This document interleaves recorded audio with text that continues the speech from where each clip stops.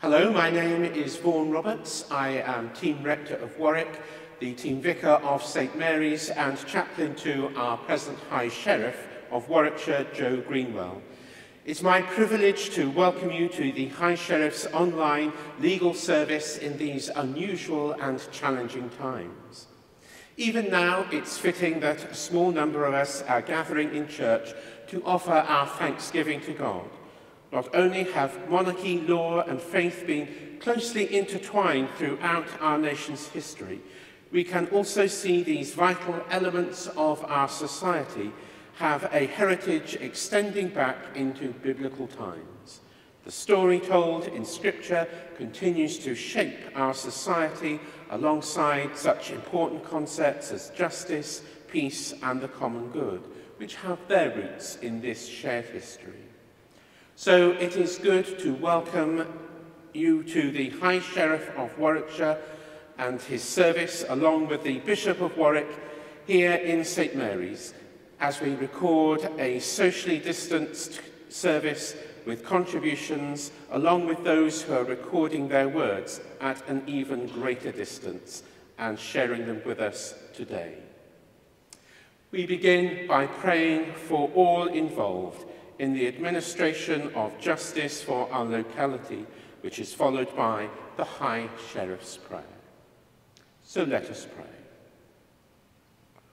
Almighty God, enthroned in glory and judge of all, we humbly beseech thee to bless all concerned with justice throughout this land. Give to them thy spirit of wisdom and understanding, that they may discern truth and impartially administer the law through thy grace and mercy. In your holy name we pray. Amen. And the High Sheriff's Prayer. Lord, may we, thy servants who seek to do thy work, be rulers first of ourselves. Give us, we pray, the strength to do our duty, and grant us in all things a sense of humour and a quiet mind, for thy sake, the source of all good gifts. Amen.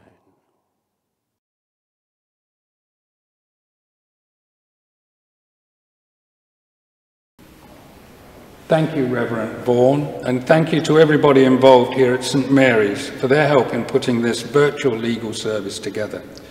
Thank you also to Bishop John for all his support and for agreeing to address us today.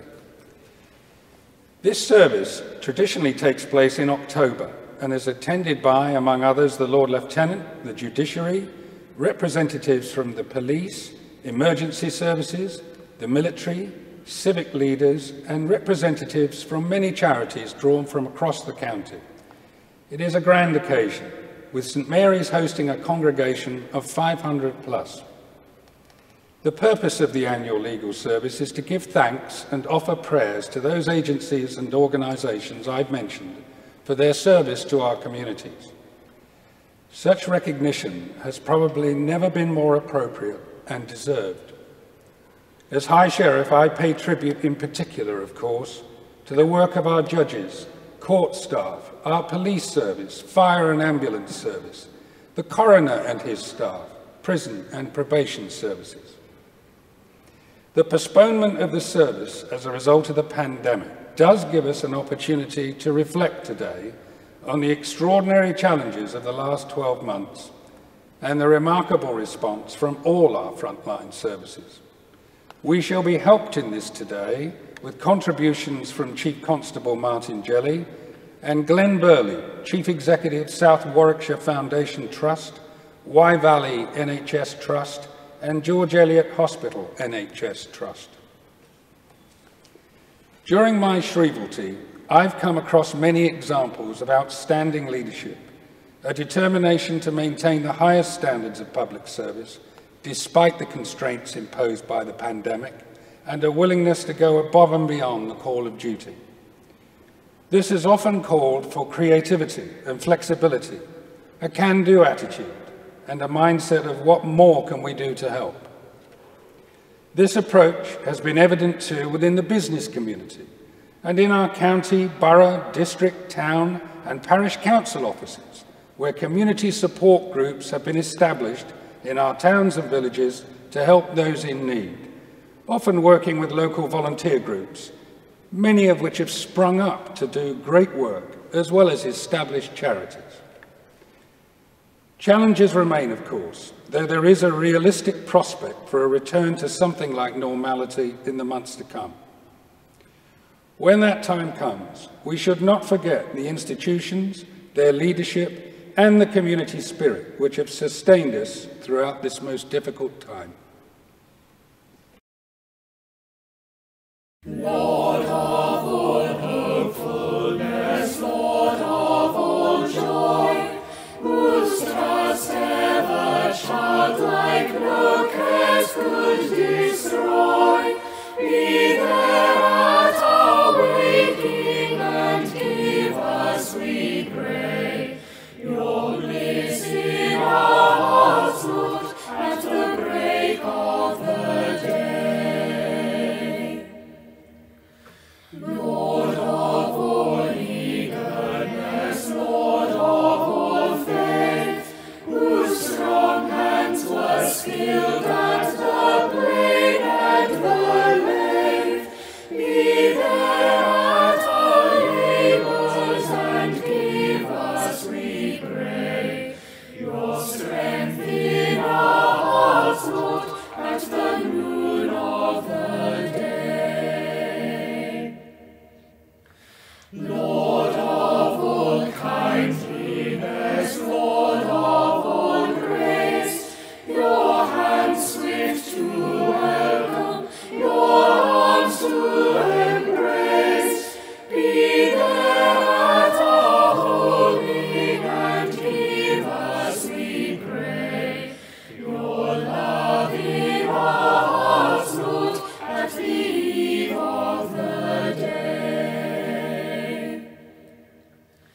Lord of all gentleness, Lord of all calm, whose voice is contentment, whose presence is balm, be there at our sleeping and give us, we pray, your peace in our hearts, Lord, at the end of the day.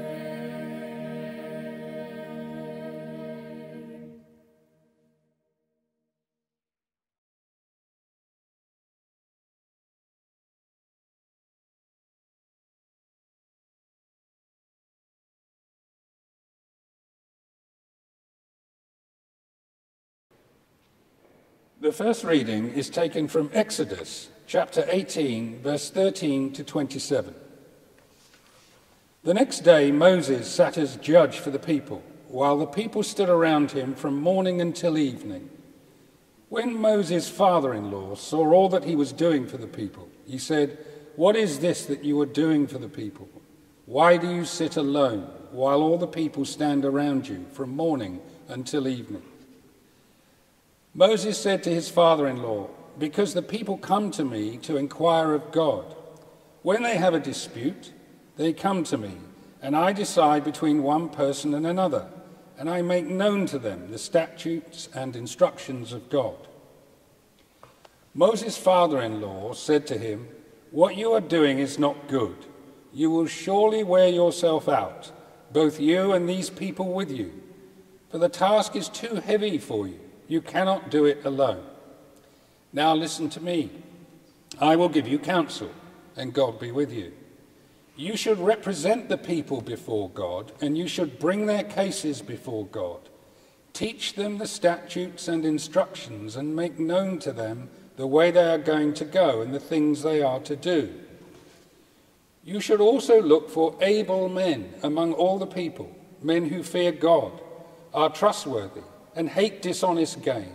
Set such men over them as officers over thousands, hundreds, 50s, and 10s. Let them sit as judges for the people at all times. Let them bring every important case to you, but decide every minor case themselves, so it will be easier for you, and they will bear the burden with you. If you do this, and God so commands you, then you will be able to endure and all these people will go to their home in peace." So Moses listened to his father-in-law and did all that he had said. Moses chose able men from all Israel and appointed them as heads over the people, as officers over thousands, hundreds, 50s, and 10s. And they judged the people at all times. Hard cases they brought to Moses, but any minor case they decided themselves. Then Moses let his father-in-law depart, and he went off to his own country.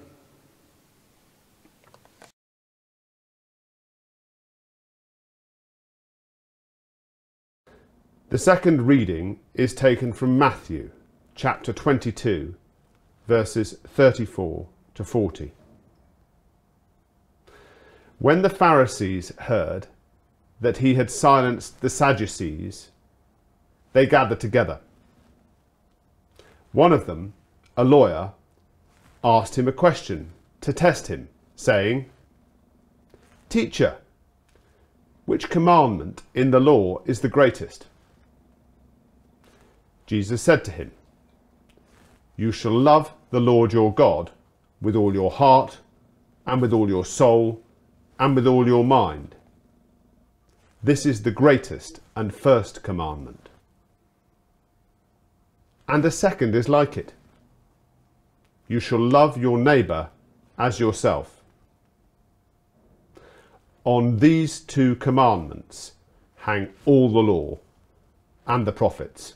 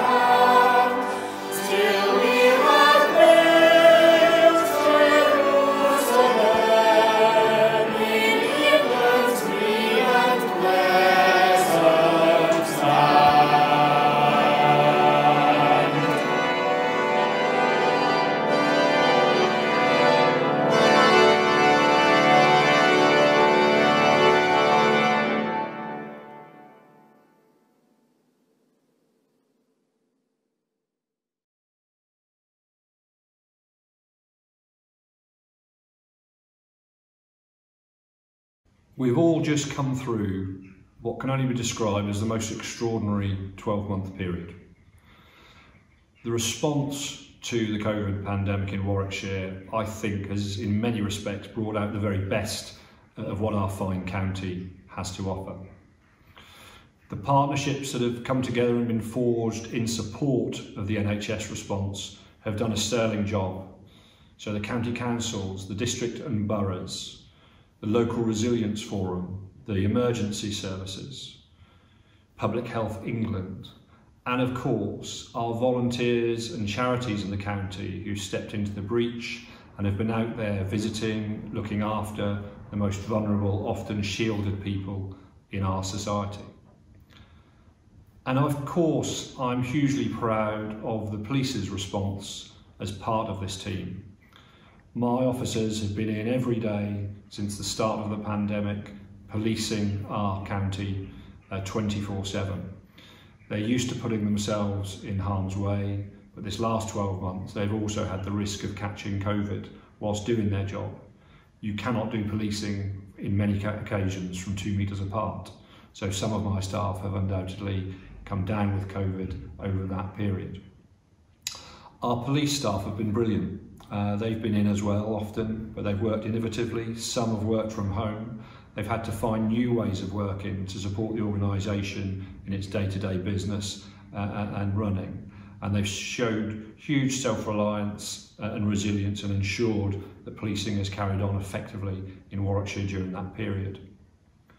And policing the COVID regulations hasn't been without its challenges. I'd like to think we have used our discretion where appropriate, but have enforced those regulations equally where necessary and important for everybody's health and well-being in the county. As we stand here today, of course, the future is looking hugely brighter, which is to be welcomed with the vaccination rollout going well and the rates falling. But for policing, actually, the peak in demand is still to come. As we come out and unlock this lockdown, undoubtedly, I think the demands this summer on policing will be some of the highest we've seen for many years. So let's not forget there is still a lot more to do. And finally, can I thank our High Sheriff, Joe Greenwell, and his wife Anne, for their unswerving support of the emergency services, the criminal justice sector, throughout this last 12 months. I'm sure it was not the year that Joe had planned, and many activities I know have been curtailed, but his support throughout that period has meant a lot to the police and indeed the emergency services in the county. Thank you very much indeed.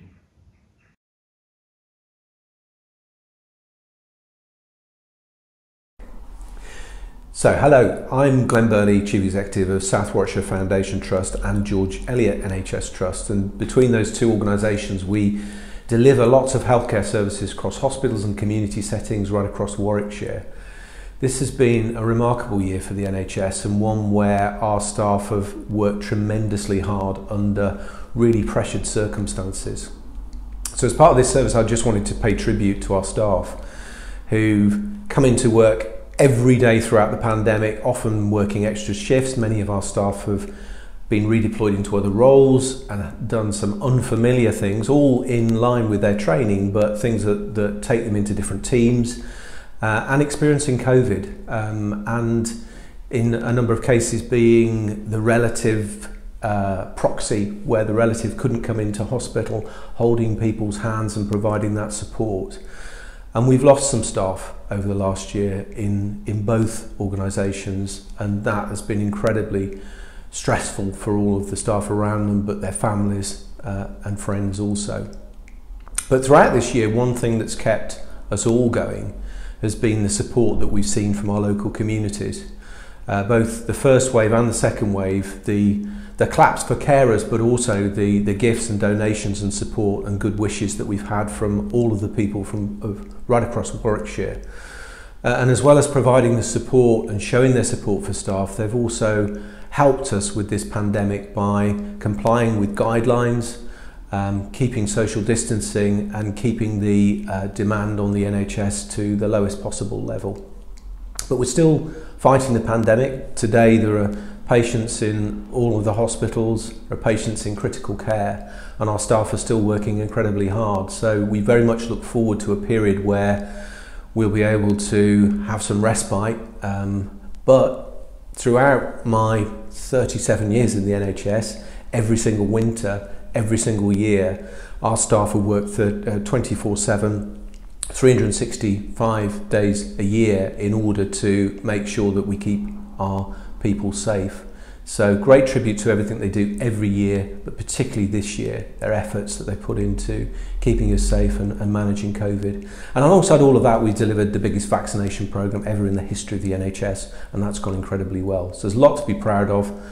but also a lot of thanks to everyone, including the communities that we serve.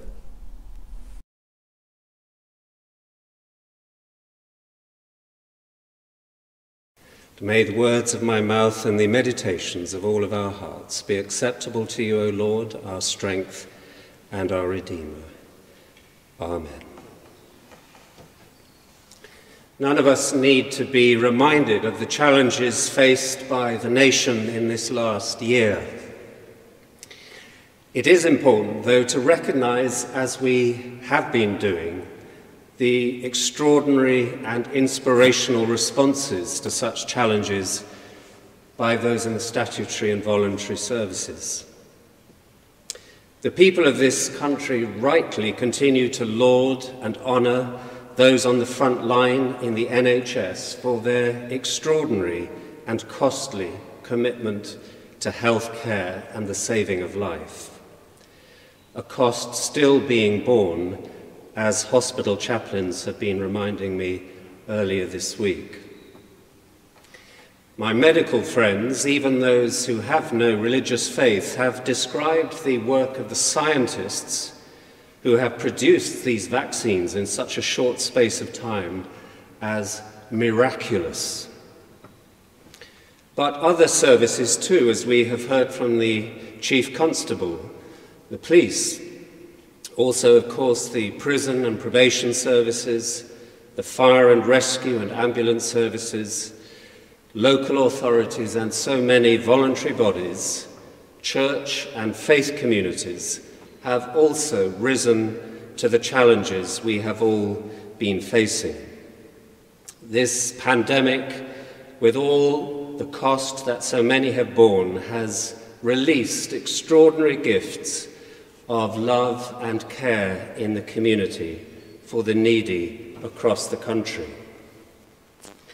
And there has been so much human tragedy with such a high loss of life and so many bereavements. So there is still deep grief among us. But in the midst of it all, there is much for which we can and do give thanks for all those who have responded to this crisis with such dedication, love, and care. But today, I want to affirm especially the judiciary, our judges and all who work in the legal system, who have themselves faced enormous challenges and pressures as a result of the pandemic. The closure of courts and a pause in jury trials, a huge backlog of cases resulting, many adaptations of the working of the courts, including remote and video hearings. Huge efforts have had to be made by the judiciary to ensure that the wheels of justice continue to run. It is also an opportunity to mark and honour the office and role of High Sheriff and all that it stands for.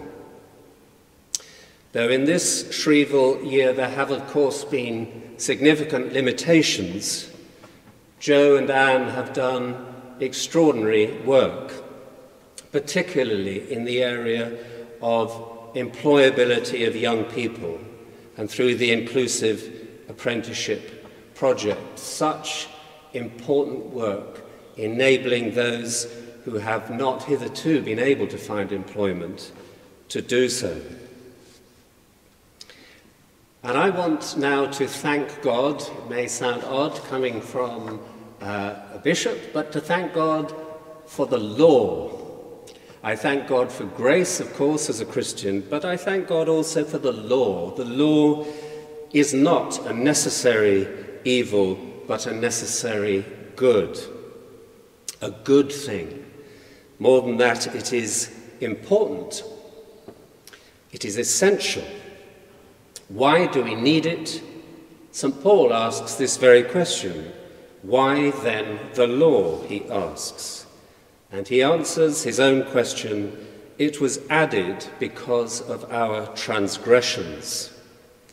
We need the law because human beings do wrong. If we prefer a literary lens to a biblical one, we could do worse than read Golding's Lord of the Flies. Law is necessary for social order. The law makes freedom possible.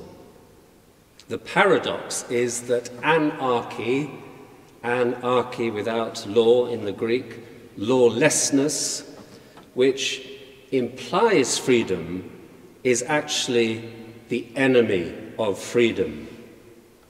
So the law, the Torah in the Judeo-Christian tradition, is a gift of God which allows and enables freedom. In our first reading, we find Jethro, Moses' father-in-law, taking him to task for trying to arbitrate on every single case by himself, telling him he needs to choose others also to be judges. The criteria for the appointment of these judges: they are to be those who fear God, those who are trustworthy, those who hate dishonest gain. How will it work? Jethro tells Moses, "Let it be that every major dispute they will bring to you, but every minor dispute they themselves will judge." So we see a legal system coming into play with a hierarchy of courts, early signs of what we now take for granted. And we begin to see that there is law and there is justice. They are connected, but they are not the same. The law is to serve justice. Justice involves, as the High Sheriff's declaration reminds us, doing right to the poor as well as to the rich. It involves treating all people equally, respecting the differences and diversity of our communities. It involves integrity and impartiality, judges judging without fear or favour. All this is in line with the Mosaic law. You shall not distort justice, you shall not be partial, you shall not accept a bribe, Deuteronomy. You shall not be partial to the poor or defer to the great. With justice you will judge your neighbour, Leviticus. A principle affirmed unequivocally in Magna Carta in 1215, we will sell to no man, we will not deny or defer justice or right to any man on earth. A judge in these terms cannot be bought. But the scales of justice must balance, taking into account not only the needs and freedoms of the individual, but also those of the community. This is where discernment and discretion are needed to serve justice. I know a judge who, after a continuing spate of burglaries in a northeastern city, where it was clear that the burglars thought it was worthwhile to continue burgling, started to give exemplary sentences. Word got round the criminal fraternity, and soon the rate of burglary reduced by more than a half. His sentencing was merciful to the community. Now fast forward from Moses through Magna Carta to Montesquieu, 18th century French judge and philosopher, who articulated the doctrine of the separation of powers, foundational to ensuring democratic life and to the British unwritten constitution. He writes, "There is no liberty if the judicial power be not separated from the legislature and the executive." No liberty if the judicial power be not separated from the legislature and the executive. Sadly, we see this lack of liberty in so many countries where the judiciary is in the pocket of tyrannical rulers. We see it in sham democracies all over the world, not least among them the superpowers, of Russia and China. We see it right now in the ruthless erosion of democracy in Hong Kong under Chinese rule.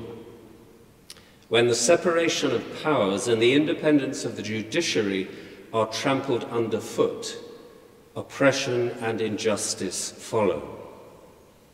This, sadly, is the status quo in so many countries all over the world. So we need to guard it carefully. We might want to recognize too that these bulwarks of democracy have been a little stretched nearer to home. Current controversies in Scotland suggest some blurring of the separation of powers. And not long ago in England we saw Supreme Court judges declaring the prorogation of Parliament without the consent of Parliament as unlawful, and as a result were branded in the popular press as enemies of the people. Such tensions serve only to reinforce the importance and value of the separation of powers, and especially the independence of the judiciary as foundational to our Constitution. Finally, we have seen that the law is good and of God, but the law is not the end or goal of God's purposes. St. John, in his magisterial prologue, writes, "The law was given by Moses, but grace and truth came through Jesus Christ." Jesus comes to fulfill the law, and as our second reading has reminded us, love is the fulfilling of the law. Whoever loves others, St. Paul writes, fulfills the law. If we truly love God and our neighbour, we will not commit crimes against them. It is this, I'm sure, that prompted St. Augustine to write, "Love God and do what you like." So the law and the administration of justice allow us the freedom to love our neighbours as ourselves, and so to fulfil the law. In the Church of England, we pray every week for those who administer justice. So let us do so now, giving thanks for our judges and the high sheriffs of this land for all that they do to ensure justice and peace and to build up the common good. Amen.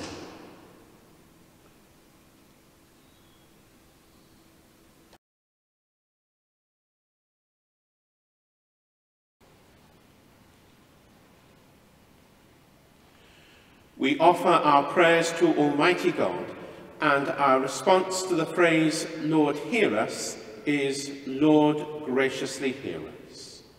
Lord, hear us. Lord, graciously hear us.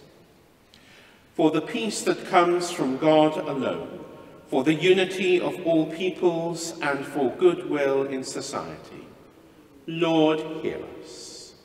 Lord, graciously hear us. For the nations of the world, for Her Majesty Queen Elizabeth, the royal family, and for all in authority, for the armed forces of the Crown and the civil service. Lord, hear us. Lord, graciously hear us. For all judges and magistrates, barristers and solicitors, for our police, probation and prison services, for all who administer justice in our communities and throughout the world. Lord, hear us.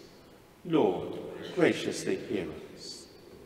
For our community and religious leaders, for Christopher, Bishop of Coventry, and John, Bishop of Warwick, for our cathedral in Coventry and its ministry of reconciliation, for all made in the image of God and working for the common good. Lord, hear us. Lord, graciously hear us.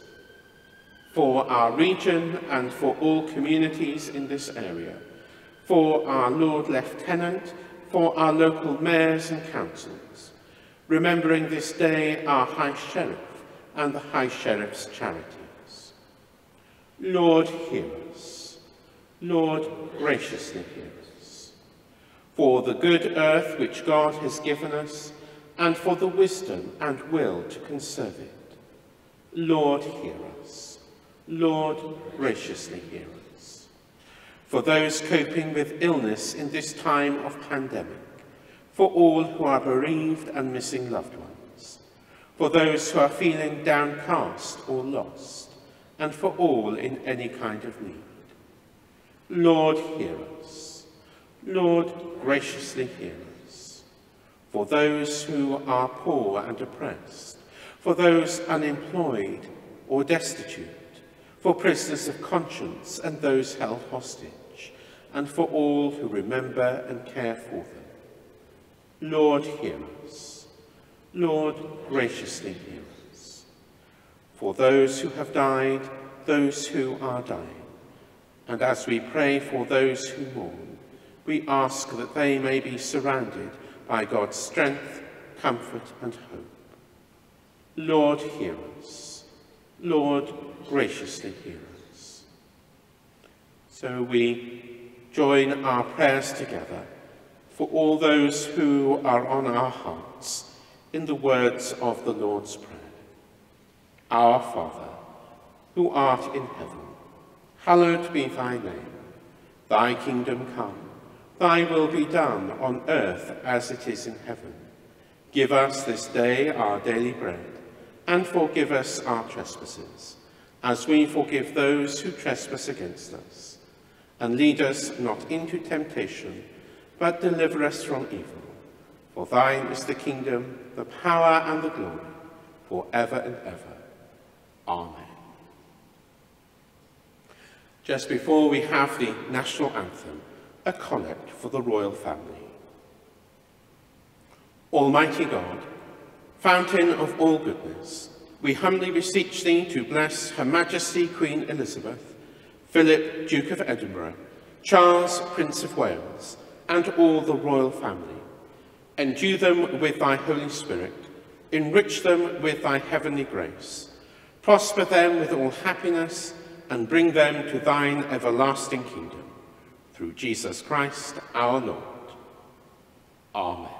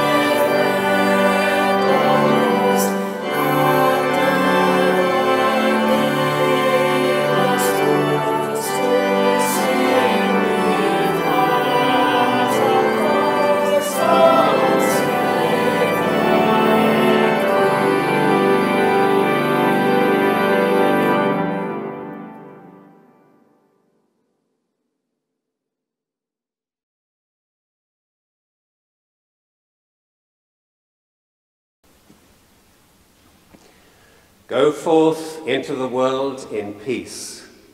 Be of good courage. Hold fast to that which is good. Render no one evil for evil. Strengthen the faint-hearted. Support the weak. Help the afflicted. Honour everyone. Love and serve the Lord, rejoicing in the power of the Holy Spirit. And the blessing of God Almighty, the Father, the Son, and the Holy Spirit be among you and remain with you always. Amen.